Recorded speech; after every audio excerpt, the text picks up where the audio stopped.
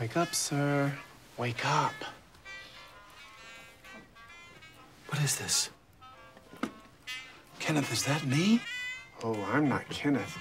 I'm the spirit of Leap Day. Welcome to your Leap Day past. Jackie, we can't go to the parade today. I got called into work at the hospital, where I'm a nurse. Why are you showing me this? This is the kind of adversity that made me the man I am today. Good. Cry. Let your sadness form a hole inside you that can only be filled with money. Of course we're going to the parade today, Jackie.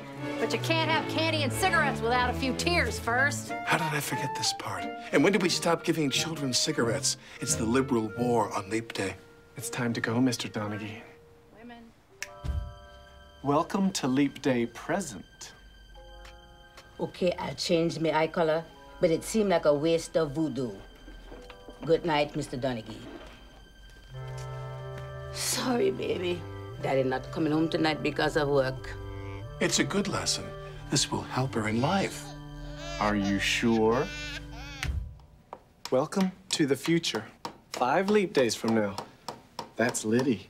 I assume this is her horse stable and that she's hammering that nail as a funny joke. No, Mr. Donaghy.